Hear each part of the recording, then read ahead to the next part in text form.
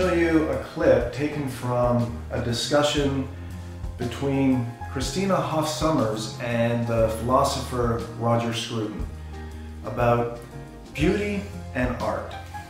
Now, these are topics that Roger Scruton has spoken about many times before, and he's always got very interesting things to say about them.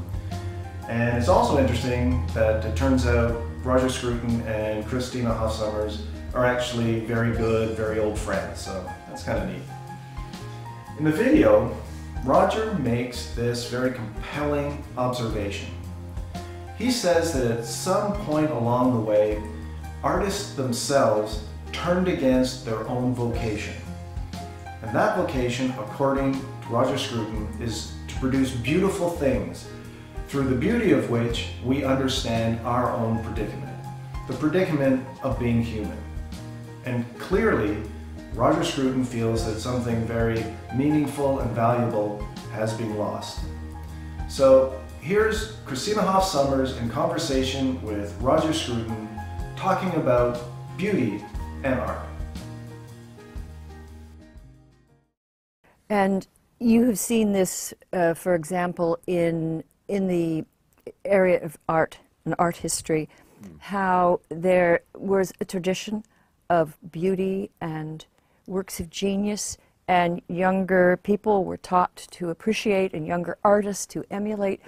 And then suddenly there were, well, it wasn't sudden, but there was a gradual move in modernity and then post-modernity, and something was lost. And you've talked about this in... Yeah, this is something that has troubled me because I've always been interested in the arts, and for me, when I was growing up, I was, like many of my generation, I was looking for something that would represent the civilization that had almost destroyed itself in the Second World War. You know, what was so great? What is the symbol of that I would really want to hold on to?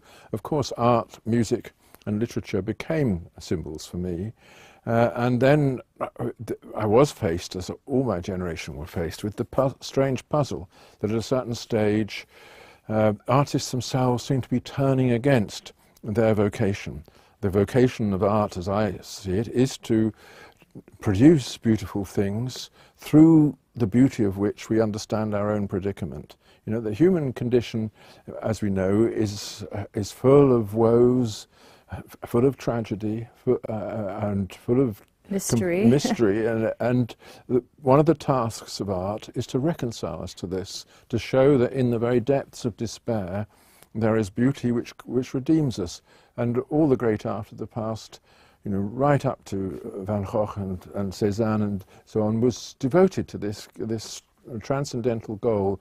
Suddenly there was a kind of culture of repudiation that came about, that we don't want this, we can't do it, therefore we're going to condemn it. And you get art like de Kooning and people like that, which became very fashionable in America, devoted to the goal of desecrating the human condition rather than redeeming it.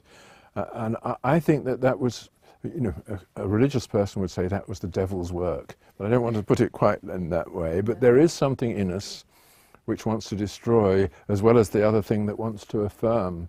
And art is particularly vulnerable to this.